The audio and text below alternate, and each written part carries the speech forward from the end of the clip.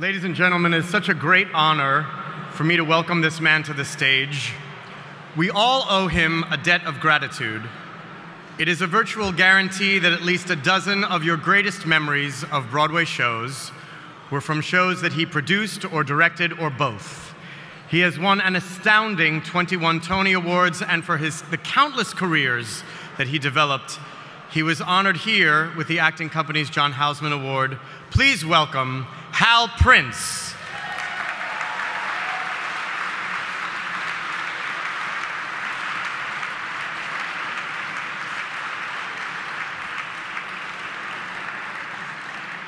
Thank you.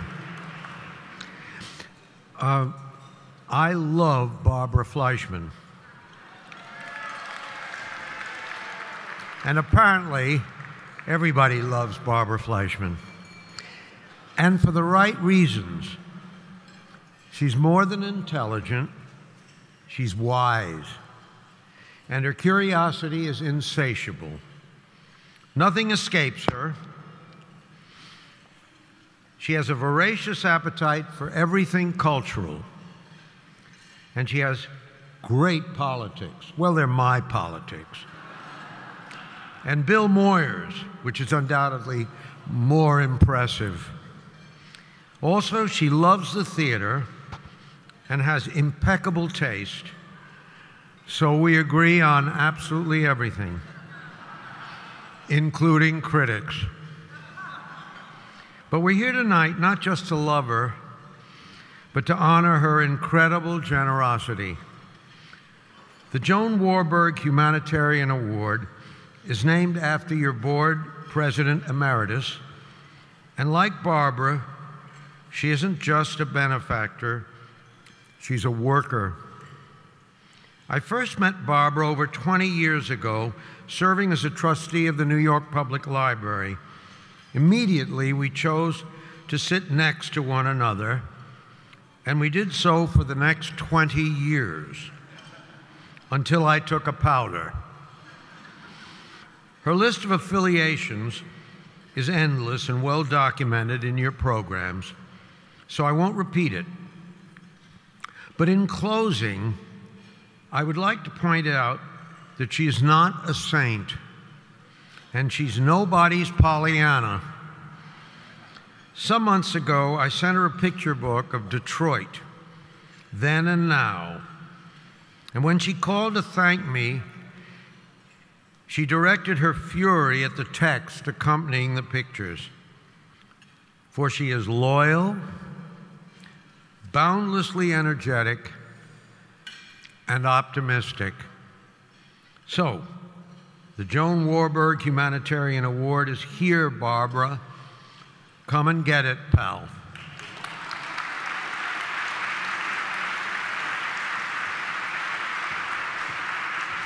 Stand on.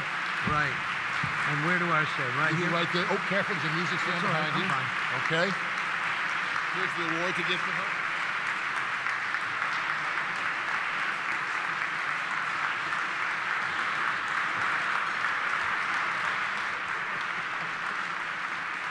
I'll hold this for you. Thank you very much. Thank you. Okay. Well, there's nothing like being introduced by a good friend. When I was young, I wanted to be an actor or a director. And to follow that, I joined play production at my alma mater, University of Michigan, and got wonderful training and a wonderful way of performing. And after I finished at University of Michigan, I came here to New York. And because I had learned that the actress Mady Christians was going to be teaching a class in acting at Columbia University. Now, for those of you who are too young to know, and I think most of you are, Mady Christians was a very fine Viennese actress who was brought to New York to co-star with Paul Lukas in the searing drama by Lillian Hellman, Watch on the Rhine.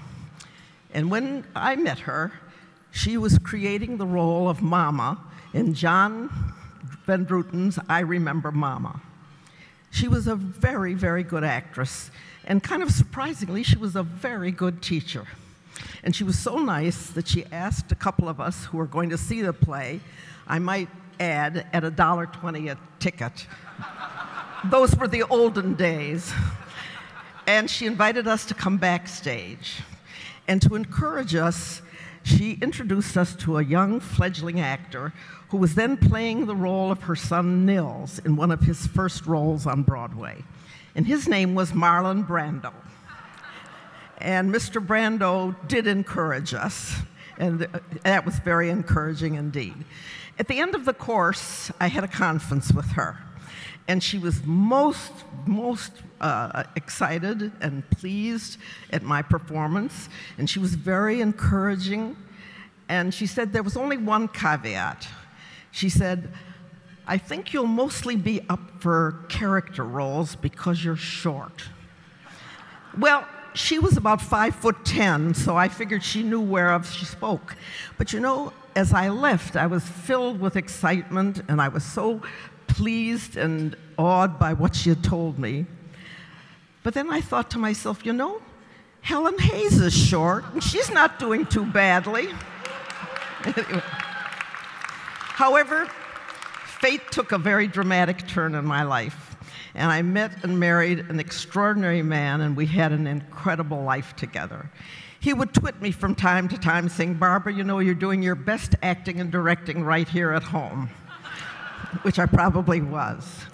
But what all that training did for me, and I never became an actor or director in the professional field, but what that training did for me was really marvelous.